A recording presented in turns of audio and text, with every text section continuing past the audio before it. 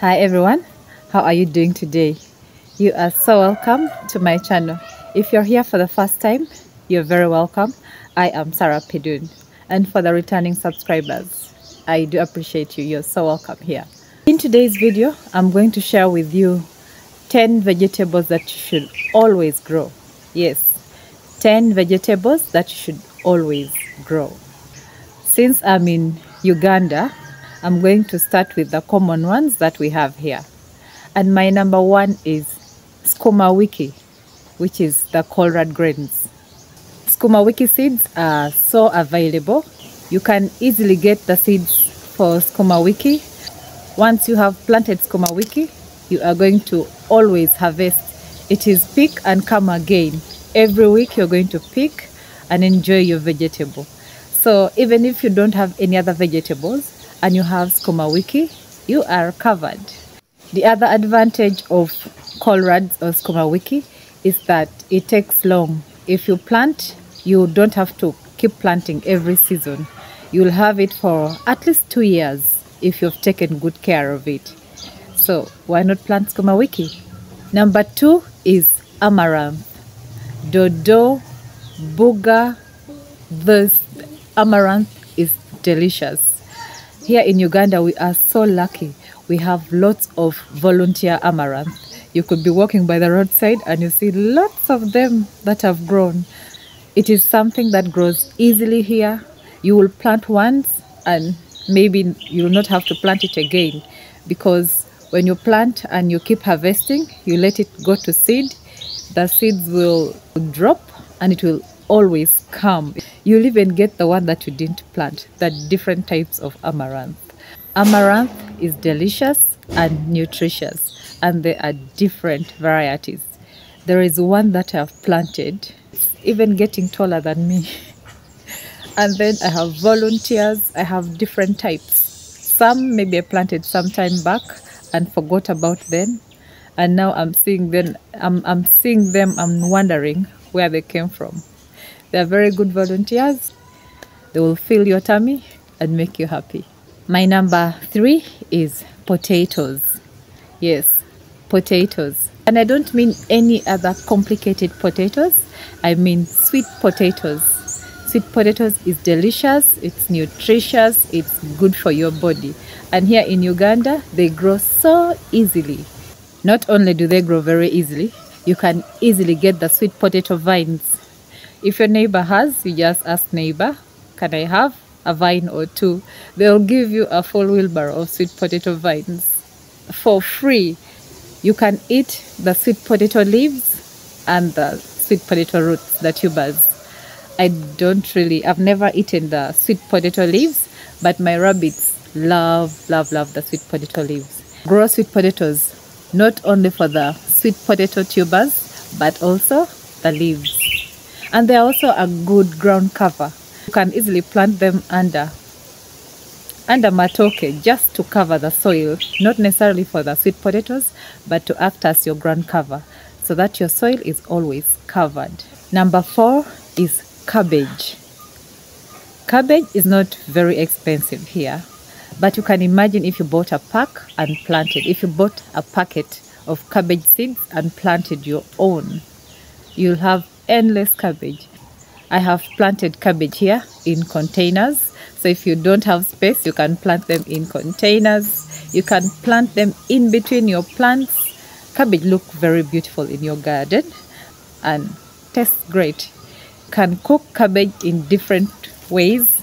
You can have it as a salad, you can have it as a side dish, you can incorporate it in your food, you can put it in your soup. There are different ways to cook cabbage. One cabbage can feed the whole family.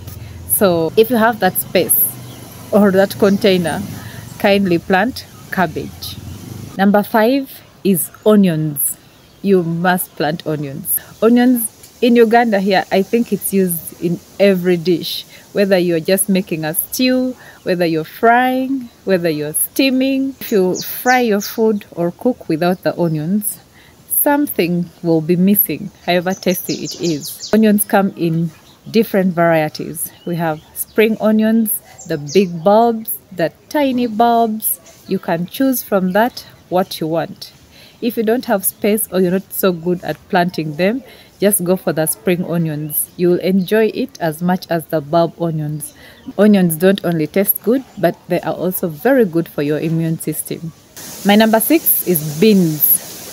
Beans is a complete food. You know, when you have beans, you have a complete food. You can only survive on beans. Okay, I think so.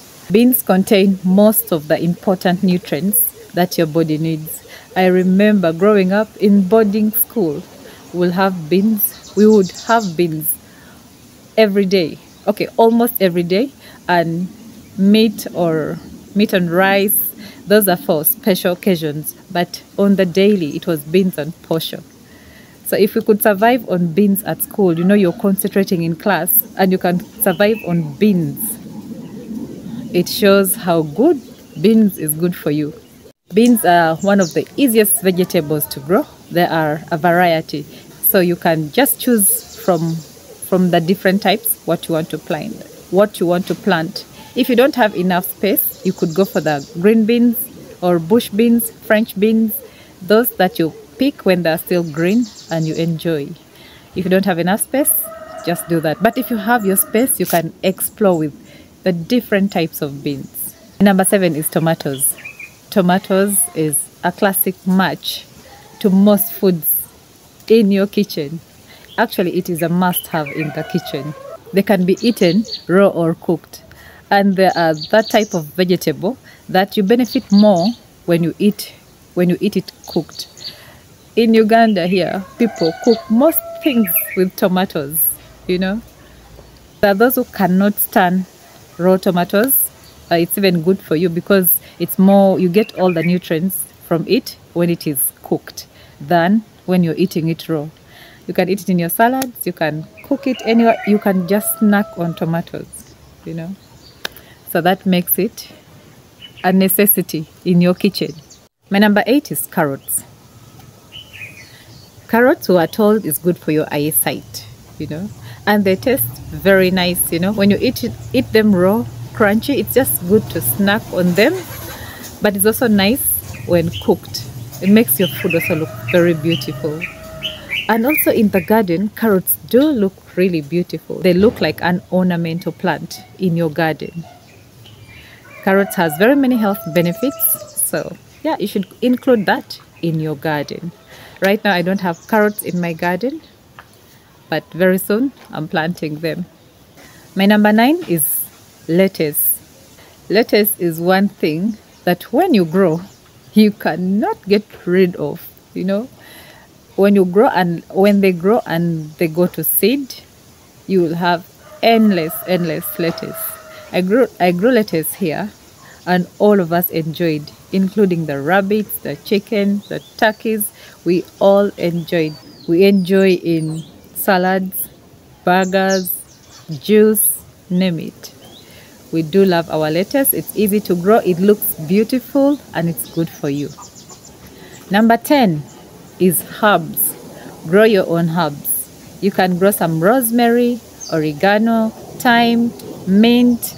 These things are not so hard to grow, you know. Just most of them, they are not so hard to grow.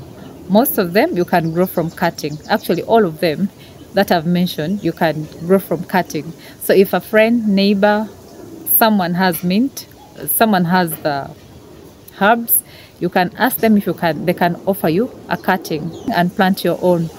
Or you can go to the market, buy them, and then plant. When you buy them from the market, pick out the fresh ones, the very fresh ones, and you plant. Those are my top 10 vegetables that you must grow. The other bonus is cucumbers. Cucumber is a fruit eaten as a vegetable. They are very delicious. They make delicious nuts. You can pickle them. I just like to pick it from the garden and enjoy. And the kids do love it. Another one is peas. You can grow pigeon peas. You can grow cowpeas, the different peas. I like to grow beans because it's easier for me, but you can grow peas. I have pigeon peas here. One plant is enough for us. Okay, maybe 3 plants are enough. The other one is beetroot.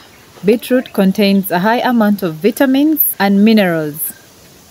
So here, it's loosely said beetroot helps you with blood.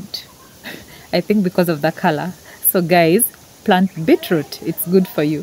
When you grow your beetroots, you can enjoy the leaves before you can enjoy the roots. You can cook the leaves as you would to your Swiss chard. They actually even look a bit like Swiss chard. I have some beetroot growing in the garden, but they're very, very tiny. I can't wait for them to grow so I can start by eating the leaves. That is it for today. What other vegetables have I left out that is a must grow in your garden?